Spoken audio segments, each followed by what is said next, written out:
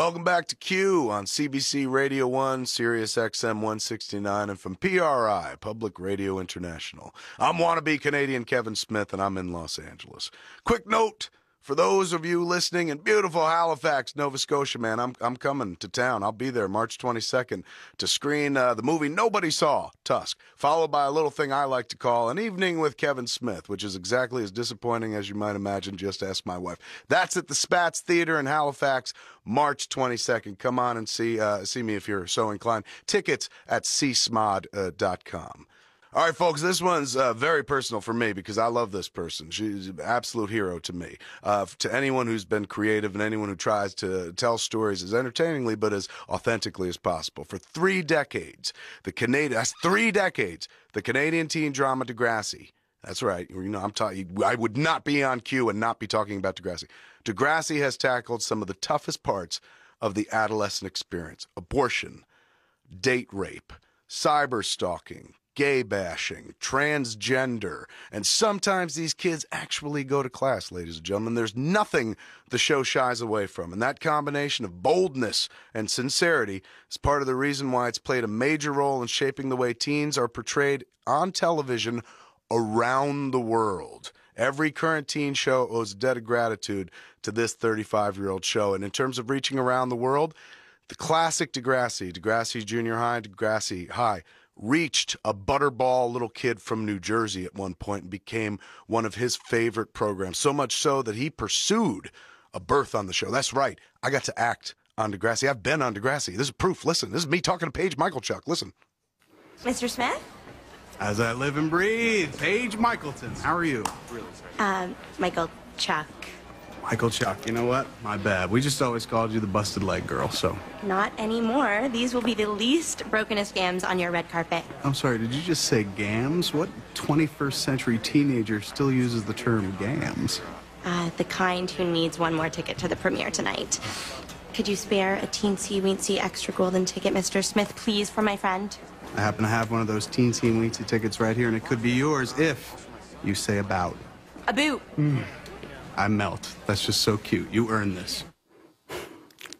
I've been telling that a boot joke for decades now, and that came from my love for the entire Degrassi franchise. The series marks its 35th anniversary this year, 35 years. And joining me now is Degrassi's co-creator and Canadian genius, I'll say it, Linda Schuyler. This week, Linda and Degrassi are being recognized at the 2015 Canadian Screen Awards. And right now, without further ado, Linda Schuyler. Hey, Linda! Hey, Mr. Smith. How lovely to hear your voice. Mr. Smith is my father. Please, I don't even call you Ms. Schuyler anymore, for heaven's sakes. 35 years, you Canadian genius. Let's talk about this. Did you ever think, number one, that I'd be sitting here talking to you? You know, you make it 35 years in your career. You imagine they let you sit down with Barbara Walters. Instead, you got to talk to Silent Bob. Oh, Kevin, it is my pleasure to talk to you. And if you'll recall, do you remember that day we were in the Paramount lot and we were going in, we were pitching a feature, and the driver, you were driving your black SUV, and the driver said, oh, yes, Mr. Smith, Miss Schuyler, yes, driver, you can proceed.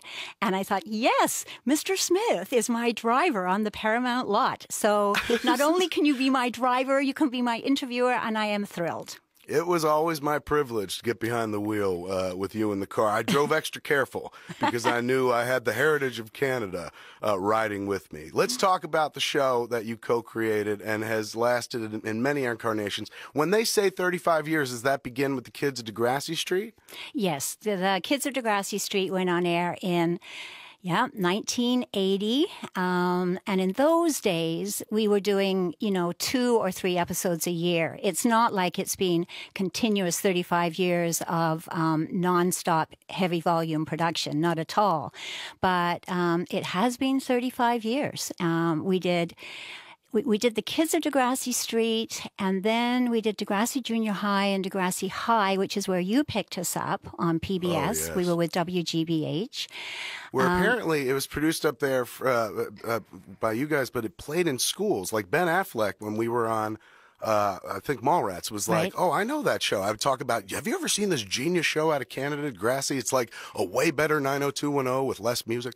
And he was like, he said, yeah, man, they used to make us watch that in school. I was like, I wish they'd made us watch this in school. So for him, it was part of a school curriculum. Well, you know, he's not alone because we were a big part of the school curriculum. And, you know, let's remember back, we're talking the 1980s and early 90s.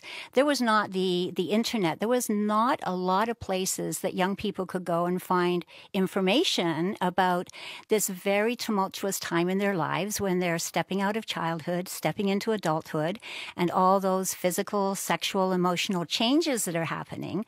So when we were doing the classic show, we really had a double mandate. We were definitely wanting to entertain, because you have to entertain first, but we had a large educational mandate because there was really relatively few other places that were safe that these kids could go to get their information. And as a result, we ended up being on the curriculum of many, many family studies and health programs across the country. And this is a show, by the time I discovered it, had been on the air for quite some time, and it was already ahead of its time. I remember sitting in the very same Quick Stop where we made Clerks, me and Jason Mewes on Sunday after making the morning newspapers, kicking back, and we didn't have cable. We just had, you know, the basic channels. And so on PBS, here was a power hour of Degrassi Junior High and Degrassi High. And the first episode we tuned in on, I've talked about many times, like we sat there making fun of, who are these kids with their dopey accents? Then all of a sudden, one of the kids starts talking about being pregnant, and we shut up quick. We were like, wow, like what show is this? Leaning forwards in our chair, because you didn't hear that normally on American programming. Teen pregnancy wasn't handled that much. You guys kind of cracked the barrier with that, and then kind of continued an existence that kind of like how Law and Order does, ripped from the headlines. You guys always took your storylines from what was happening in the world right from the jump. Whose idea was it to be like, let's tackle teen pregnancy with Spike? Well, that'll be mine. And I came at it from two ways, Kevin. One, I had spent the previous 8 years of my life as a junior high school teacher. So I was very aware of the issues that were facing kids.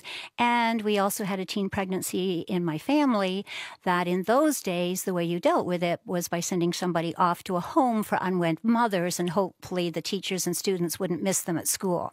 And so it happened to my mother as well. My mother had the exact same thing happen to her when she was born. That is so wrong. And so we wanted to sort of tackle these issues head on.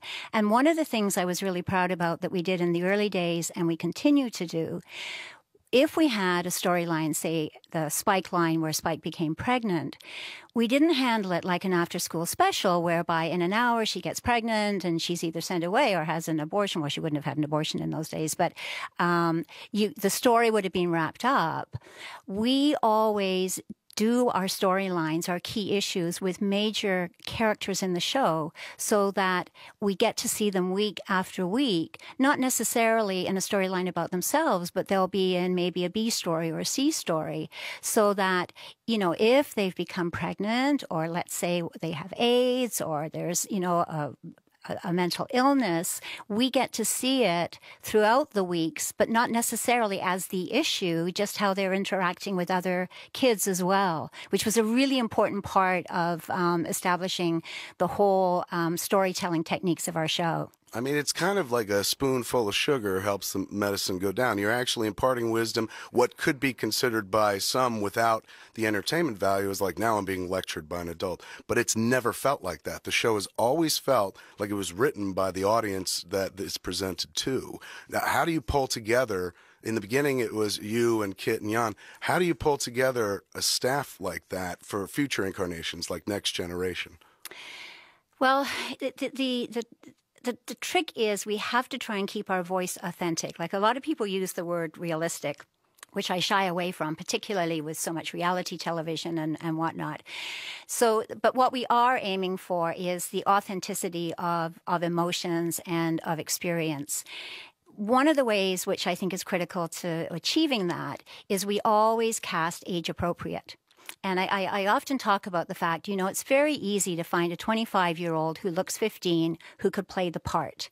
And it would be much easier for union regulations and number of hours worked and all that to actually go that route. But that 25-year-old also brings with them another 10 years worth of life experience.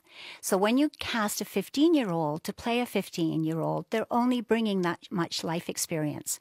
Not only is it entertaining and enlightening, the show to me has always been inspiring. From the moment I found it on PBS, later on in my career, I remember watching The Next Generation, and at first I shied away from it because I was a big fan of classic Degrassi. And I said, why would they go back and mess with something that was so perfect? You can't do that nowadays.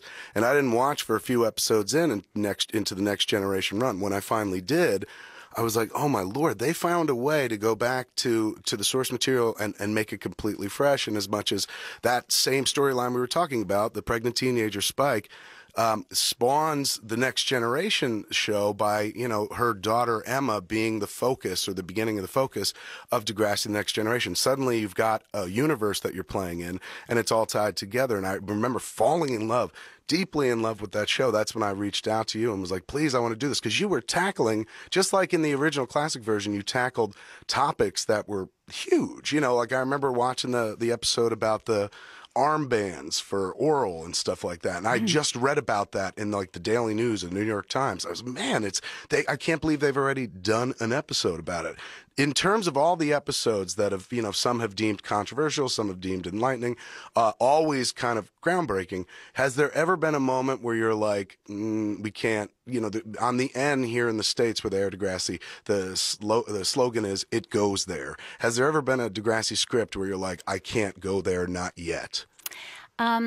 I think the biggest issue that we had where we faced that was wanting to tell a transgender story.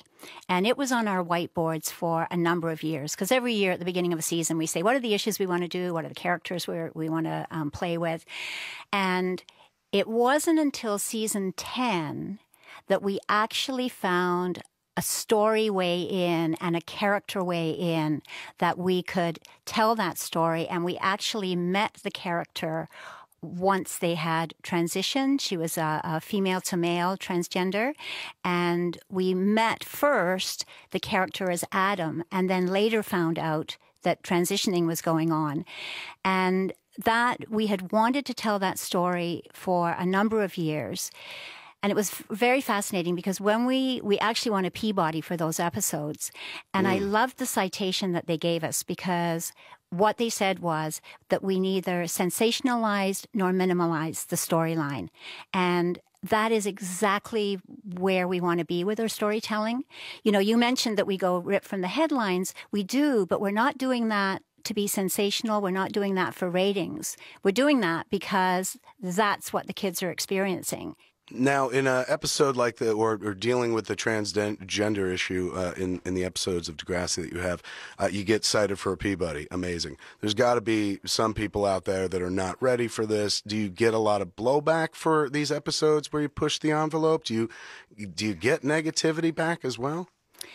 Funnily enough, on both series, the classic series and the Next Generation, the one storyline told in two different ways that we've got the most pushback on has been the abortion episodes. Right. It's the only show on PBS where they actually asked us to change the ending. Wow. And on Teen Nick, they weren't able to, when we first ran it, when we first produced it, they said, I don't know if we can run this. And to their credit, they sort of kept it around. It stayed on their radar. And they ended up running that story and two others in that storyline that were from another season back to back. And then they had a panel of experts talk about it. But it took 2 or 3 years before they were able to actually feel comfortable airing that storyline. You have a wonderful team that you work with, and I've since I've been up there and been on a few shows, I've gotten involved in the Schuyler world beyond just the programming of Degrassi itself. You get to work with your man all the time, Steven, correct? Oh my gosh, how lucky am I? You know what I'm saying? Like, and this is something not a lot of people talk about, but like a strong marriage or where the people actually like one another while they work together, and you work together 24/7. Can you talk a little bit about that? Because he's the unsung hero to me of Degrassi, The Next Generation, the Degrassi revitalization, because he seemed to put a lot of new fuel in your tank, and then suddenly, boom, Degrassi was back in a big bad way and is an empire now. So a little moment for Stephen, if you will. Well, honestly, Stephen has such an incredible mind, and is so able to adapt to all the changes that are going on with technology. And I'm more your classic storyteller, and I tend to go more on a straight narrative. Stephen is the one who, right from the get-go, had us create this amazing web presence that was like a virtual school that ran alongside our real school. And it really was... it was quite revolutionary. There had been no show that launched with that. And we were the first shows to come out with webisodes. And Stephen really understood that if we were coming out with The Next Generation, it wasn't just that we had to tell our stories in a linear fashion. We had to really reach the kids where they were at. And as a result, we've created so much interesting online material, and the social media sites that we've got now and the amount of activity that goes on there is all attributed to Stephen and, his love of technology, his love of teenagers, his love of the narrative. Yeah, and, maybe his love for me, because it's pretty awesome working with your husband. Now, let me ask you this, because you brought up the interactive nature in terms of, like, there's an online audience for the show. People that don't just see it on network, they can pick up the webisodes and continue to follow the world of Degrassi. And you're right, you guys were out in front ahead of everybody doing that. Now, you've watched teenagers change over the 35 years of producing this show. The teenager in the 80s, while I'm asking you, do they resemble the teenager of today? How has social media changed the impact of the show? Do you listen for the first time ever? You really get to listen to the audience on an immediate basis, and you can change horses in midstream. Do they influence you at any point now? Certainly, our writers, our producing team, we're very much aware of the discussions going on social media, and we have podcasts and we participate in these things. The actual ways of communicating are definitely different. Even styles of dating are more different, like they're doing it in groups rather than, so much in a one-on-one as they used to. But I still maintain that matters of the heart, and the heart feeling full and joyous, and the heart being broken, and finding out where you fit in on the world, because every teenager feels that they're the different one. And one of the things we've tried to reinforce all through our storytelling is that you are not alone, that there are other kids going through this. So I think there is a big similarity that connects the teenagers across generations, but there are also big divides in terms of communication and how you actually do get to talk to one another. As you created the show in the beginning, you were thinking, of course, about the audience that you were talking to, largely Canadian audience, or pretty much strictly Canadian audience. When you get into The Next Generation and suddenly there are co-pro deals with the network, the N in the state, or in the States, whatever they're calling it this week. Teen Nick. Teen Nick, that's right, they changed the name. Was there ever... This is the thing that I want to applaud you for. There was never an effort to, once it went more mainstream, we got to play down where we're from. Suddenly it became very sexy to be this Canadian show. And it wasn't oh yeah, by the way, it takes place in Canada. That was a driving factor for the new audience. I applaud you for keeping Canada number one in your heart and mind. Was there ever a moment where you're like, we got to Americanize? I think we have to thank the Canadian funding system for this. It's very You're nice. I've been trying to Americanize for 35 years, but Canadian funding won't let me. It's very nice of you to give me so much credit. But, Degrassi is a 10 out of 10 show. And for people who don't know what that means is we're financed in such a way by our Canadian broadcaster and by the government that our show has to be a sort of 100% Canadian. We can have guests as we did you, Kevin, very delightfully. But we do have to be a Canadian show. And I think the thing that's really worked for us is we're not so, we don't hide the fact that it takes place in Toronto. There are streetcars, there are license plates. The money that we exchange is Canadian money. But those matters that I was talking about earlier, those matters of the heart, those matters of where do you fit in, those aren't Canadian issues. Those are the issues of youth. Those are the issues of young people searching for their identity as they try to find their independence from their parents and become a full-rounded adult. And those 4 or 5 years when they're in transition, it's such a common experience all around the world. And that's why I'm so thrilled to say that we've got fans in Israel and India and Australia. And we get messages from all of these kids.